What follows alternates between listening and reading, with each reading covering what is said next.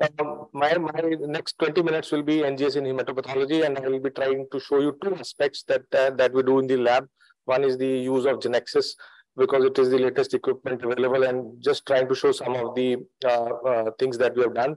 And second is the kinase domain mutation analysis that we have tried to develop it in-house and assay for mutation analysis.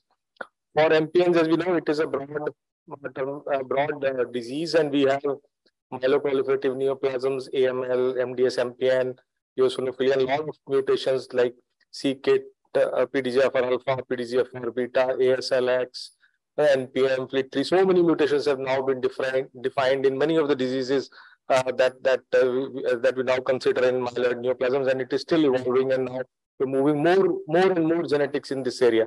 It is moving entirely to the genomics. Of course, it starts with morphology. Cannot escape that.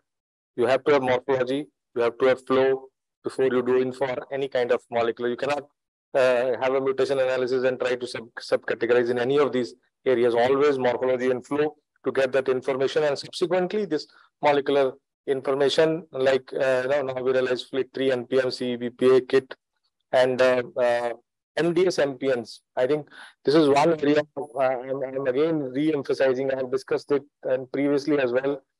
Is this molecular information is helping categorize these diseases into the exact categories.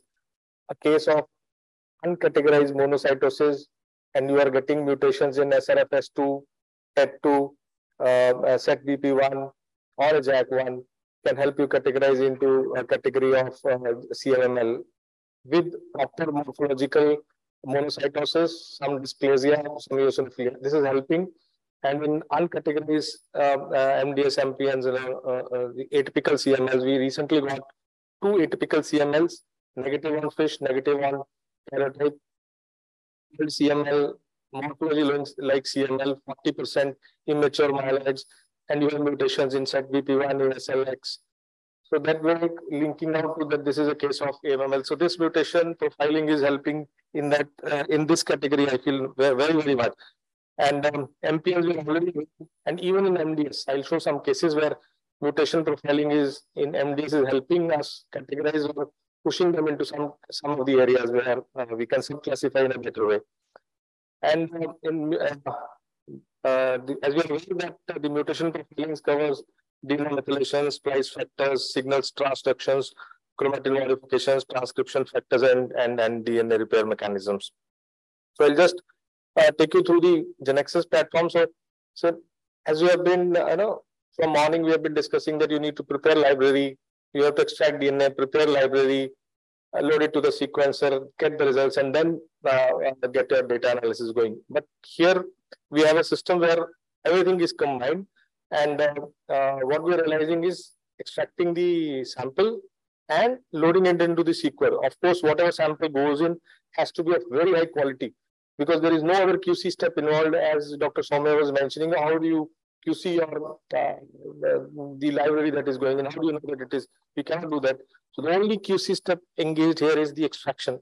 If your extraction, as Dr. Spandan mentioned, there are so many QC steps: DNA, RNA, good quality, nanodrop, probe station, working well in a particular concentration. You are loading into the sequencer. This gives you good results. Of course, there are challenges. It is not that nothing comes without challenges. There are some limitations and challenges, but this is the area where this field is moving. Fully automation is being considered in these areas, and successfully so. So, and when I was talking just about the sequencer, even the extraction part, I'm told that there is a system available where it can be fully automated. Even extraction is automated, and then it is linked to the system. We have not tried that. I think only one system is available in the country. I'm not sure if Thermo team is there, but that is also being done. So fully integrated systems are being considered in this area. With this, Genexus on single chip is available at the moment. This is the chip that is available, GX5. It has 4 lanes. You can run each lane at a time. A particular assay, for a particular assay, particular number of samples can be run. For myeloid, it is 8 DNA and RNA combined.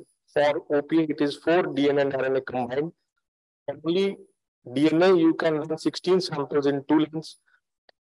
So that is the kind of optimization which is available. Only drawback being that if you have run this system, it is on, this chip has to be used within 15 days.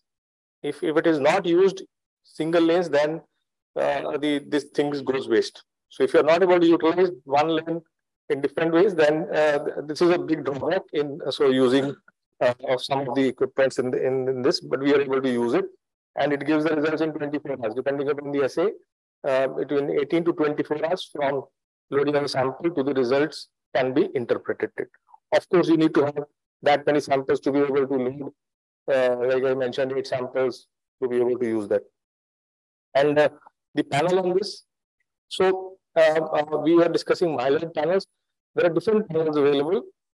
It is TrueSeq, it is Icahn. There are a panel available from Thermo Fisher, earlier panel.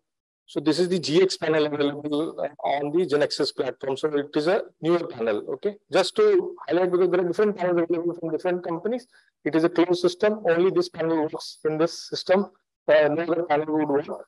But this is an upgraded panel of their Oncology research assay, where you have the genes and fusions mentioned in red, green, the newer ones, and these are mainly implicated in germline implications, myeloid neoplasms with germline. There are 5 or 6 genes, and there are 2 fusions. NUP98, as you would have heard, it is a new gene which is new classification. AML with NUP98 fusion has been added.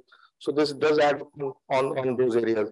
So this is the panel that we were utilizing, and it tends to come with all the many of the MDS, MPN, and MDS driven changes.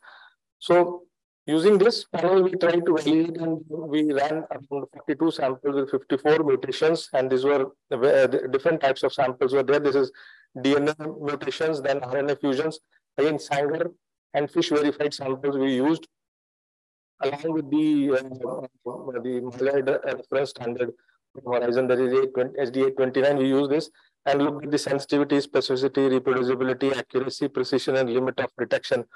So this is what we tried out since this was a new assay, and these are the various types of mutations.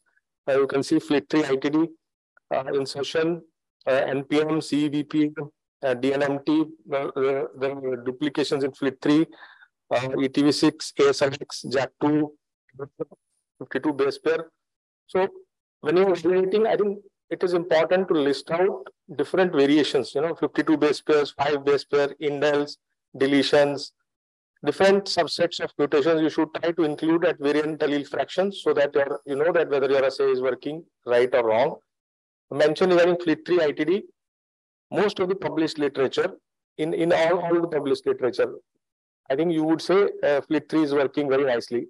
They would cover 100% on all the assays that they would mention, and you would note that in that the FLT3 ITD traditionally is less than 100 base pairs. So they will select samples where the FLT3 ITD is less than 100 base pairs and run it on the sequencers, which tends to work very well. Problem comes when the FLT3 ITD is more than 150 base pairs or 200 to 250 base pairs. That is a problematic area for all short read sequencers. Traditionally with Thermo, more than 160 or 170 base pairs is very difficult to pick it up. That is a known issue with all the short read sequencers, and you should always take your AML or FLT3 results with a pinch of salt if you're not using gene scan assay along with it, because 5 to 10% of your cases can be false negative. This is rare, but it can happen. So we used this FLT3 ITDs along with controls. Various fusions use BCR-ABL and PMMT 821, 15, 17 different and then MLL. And the way the data looks like, as Torul was mentioning, after all the QC steps, this is how it looks like, the loading and the final reads, and the chip. While looking at the chip, also you were able to tell that whether this chip is working or not. It is a blue chip or a red chip, or a bubble is there, or reads are less, so you come to know the problems when you're looking at this basic QC, just for QC. And subsequently, when you run look at your deep down your data, you can see this is one sample. How the graph is. It is at what size standard, at what sizes the graph is. This is for the DNA, and subsequently this is for the RNA. So this tells me that, okay, this is pretty uniform, very good. The total reads are good. The coverage is very nice, 3000x. So 3000x is a very, very good coverage when you're looking at, and this is pretty uniform. So 3000, 3500, 2000. So it means this is a very good coverage for the sample that we have done. The more the polling that you do, less the coverage will come for all the samples that you use. So if your coverage distribution, if I'm using more than 8 samples, not possible in this, but in other sequences, if it is 8, if I use 16, my coverage will go down to 500x. Okay, that causes problems. If your run is not right, my particular variant is not right. And there the challenge is somebody is asking when to use Sanger sequencing for confirmation. So then people tend to use Sanger sequencer for verification of their variants if they're not sure. Or if you're an Indel, my recommendation is 1000x. I'm doing it 250x, getting an Indel. Am I confident? Even all the protocols I'm using, you need a Sanger to confirm maybe. So then sometimes you need additional techniques to verify that. This is just a QC coverage. Very nice. Whatever I'm getting is very nice. Subsequently, if we are going to see, or we are going to see the IgE, it is a good data for me to analyze. And I can confidently report, okay, my data is good to go. This particular case, this is the HD829 control that we used for our validation.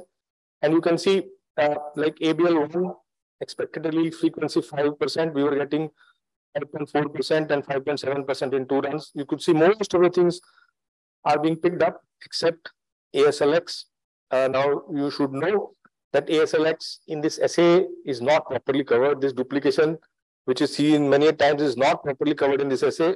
With all the panels from Thermo Fisher, ASLX is not covered. Qlik2learn, this is 300 base pair insertion. It is not covered here and not covered here. So 300 base pair for sure not covered in this assay. Some of the regions are not covered. So apart from this thing, all the things are as per what is expected allele frequency. So using a control now tells me that ITD is more than 300 base pair. I cannot pick up. ASLX is not. So that is a drawback I have to mention in, or limitations I have to mention in my report, that this is not likely to be picked up.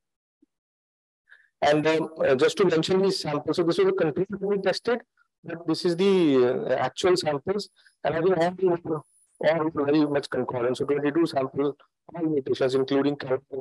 So very much in line, even Qlik2 ITDs as well. With a limitation, larger base pair Qlik2 ITD is not covered. So henceforth, for all FLT3s, we run a parallel gene scan based assay. Till now, we would have run 600 samples. No discrepancies there as yet.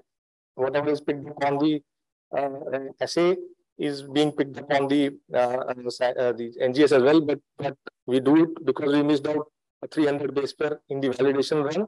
So subsequently, most of the samples are being run. Fusions, all the fusions were picked up, were concordant. These were FISH verified, and even negative samples which were negative. So no false calls in that. In fusion detection, the problem comes, what is the low? We will want to call it positive. Okay, that is a problem. Whether I want to call 100 reads, 200 reads, 500 reads, 1000 reads, what is the read count below which you will tend to call it positive? And traditionally, 100, somebody calls 50 to 100 is what, many times you consider positive in your reaction. But always this has to be seen in the context of history. I got a sample, I was getting 50 reads, 821 positive sample. I reported it as negative. It came back, this is a post-treatment sample of 821. Are you getting 821? Now, this history is not available. I'm not able to figure out correctly, and I'm removing that from my algorithm. It also happens sometimes that there are false positives being created in the run. So you will have to run, you have to have your assay defined very well. Getting 500, 600 reads of very many fusions in a run is not possible. So you have to see that, whether your run quality is good. Retesting it with another protocol and repeating the run is very, very helpful. And we see that there are mistakes happening in that area. So this is while we were looking at the coverage of CBPA, because CBPA is traditionally very, very challenging, and I think after discussion with Mishra sir presentation, we decided to look at both the company level as well as decided to look at the CBPA, and you see here the coverage of the CBPA. These are the 6 amplicons here, and you see the coverage is very good. And so CBPA is very good. FLT3 was covered very well, and even the color was being covered very well. So this is one sample. Run by 2 assays. One is the earlier myeloid research assay where CBPA is a problem. It has to be run in a particular way. It has to be run with Iron Chef, and the current myeloid V2GX assay. So you see this sample count is not covered in this assay. So same sample, but this was not covered well, and you see the coverage over here. So again, we are showing that okay, V2GX assay is being running very well. Again, a confirmation of the CBP mutation. Okay, this ran very well, and subsequently after this optimization, we have run almost 100 runs on Genexus, more than 100 runs, 600 samples, all sorts of samples, and we are getting lot of uniformity in the runs. Just to share the data from the 13 runs, about the total bases being run, the reads being generated, the loading, and mind you, this is automated loading. We don't do anything in that. We just load this sample. After that, it is fully automated. We don't play around with anything. Whatever is prescribed is prescribed. You know, but we do QC at the part of extracted DNA. Subsequently, everything the sequencer does. There is a failure rate. Of course, there are problems. The sample fails in around 10 to 15% of the cases, and this is because of the keeping giving a spin at particular way, keeping your cartridges in particular way, or the reagents being, some of the issues are there which needs to be sorted. And this is some of the mutations that we got. This is not an exhaustive list, but 160 samples that we analyzed. And you can look at the FLT3 ITDs. It is 100 base pairs is what we have got here. I have not analyzed fully the data yet, just to share that this 100 base pairs is getting picked up nicely here. Okay, and this is CBPA, CalR, and FLT3 showing the coverage is good in all the samples. This is all samples with the, for reads for a particular CBPA gene. I think all we are getting more than 5,000 or 10,000 text coverage. CalR is more, CBPA is slightly less, but it is all adequately getting covered.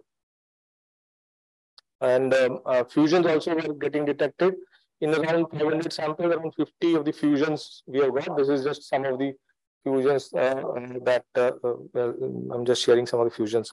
And very recently, a publication has also come up in this area. You can go through it on this rapid and automated sequencing of somatic myeloid and RNA aberrations in myeloid neoplasms using this Genexus platform.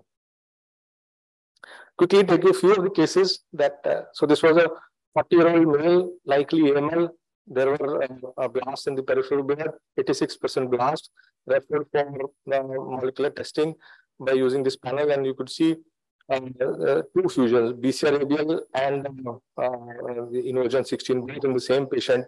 And since initially we were a little surprised to see that, but and verified both of the fusions.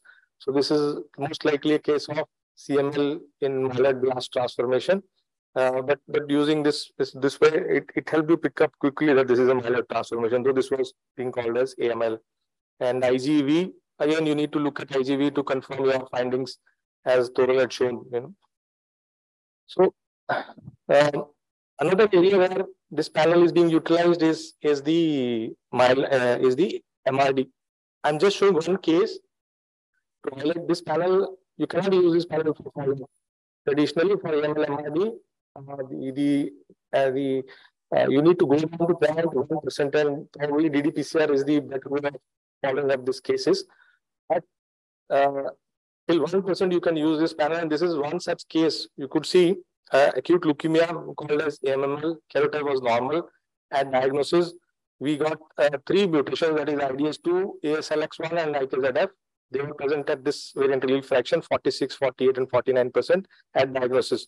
And subsequently, this patient was post chemo again retested, and we were not aware of that. We were not aware of that. It was a blind sample. It came and it went off. And this was the variant allele fraction that it decreased. The idea was to decrease, rest two were same. And that is on in the October, 2nd October. This was, we were told that this is a repeat sample being done. We were not having the adequate history at that time point. And the question was, you see, every time you're telling it, you're giving the same value. Okay. So you could see that this could happen in the cases because these could be germinal. These two other variants that are these are germinal and they won't come down. So the other method is what you have to follow. But in these cases, getting a single sequential verification of the sample can be helpful if this query arises that whether this has been done or not. And we did this in this particular case. And subsequently, on the fourth time point, it decreased, but rest remained same. Then we got a sample post BMT and IDH1 completely gone, IPZF completely gone, but we were still getting the ASLX mutation that is present in this. This is post BMT, two samples are there. Just wanted to show the application that this is being utilized in this area also. But this is not the right way. You need a separate panel which can go down to 0.001. This is 0.1%. This is 1% sensitivity is what you are you getting me? Am I making sense in this area? Excuse me, sir. So I have one doubt. Yeah, Post BMT, how can we explain the presence of ASXL1? To be honest, I don't know. And because after... I don't know. I don't have the complete history. I'm just sharing what I've got. And I won't be able to make comment on what is happening.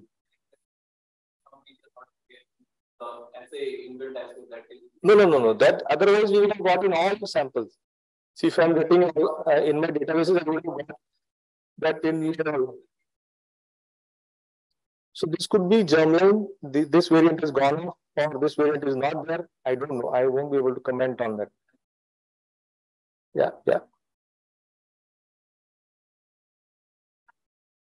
I cannot comment on that. Okay, so then patient one, this is another 75-year-old case, pancytopenia, having a complex karyotype. This type of karyotype tells you this is complex, very complex, not to understand. When you look at the mutation profiling, we got in this assay run, and TP53 mutations were there. This is a pathogenic. You see the loss of function, transcript, missense, coverage is 2000x, and this is the cosmetic ID. So giving you detailed information is important when you are considering this.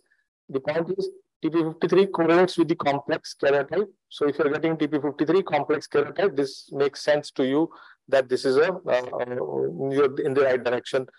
It has happened that karyotype is not giving correct information or something is wrong with the karyotype and I'm getting TP53 mutation, means this is high risk and I can correlate accordingly. Okay.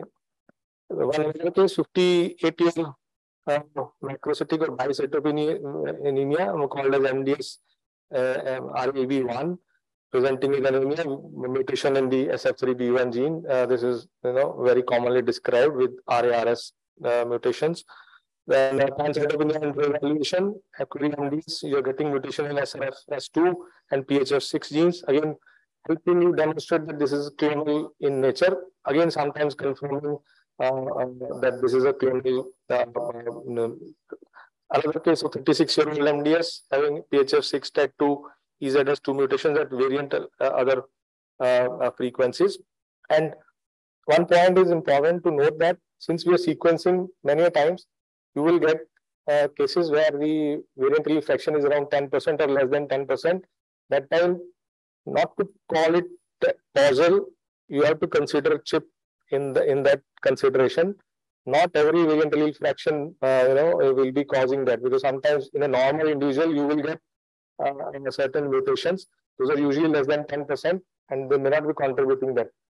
So not every mutation less than 10% would be attributed to the cytopenia. It could be something else.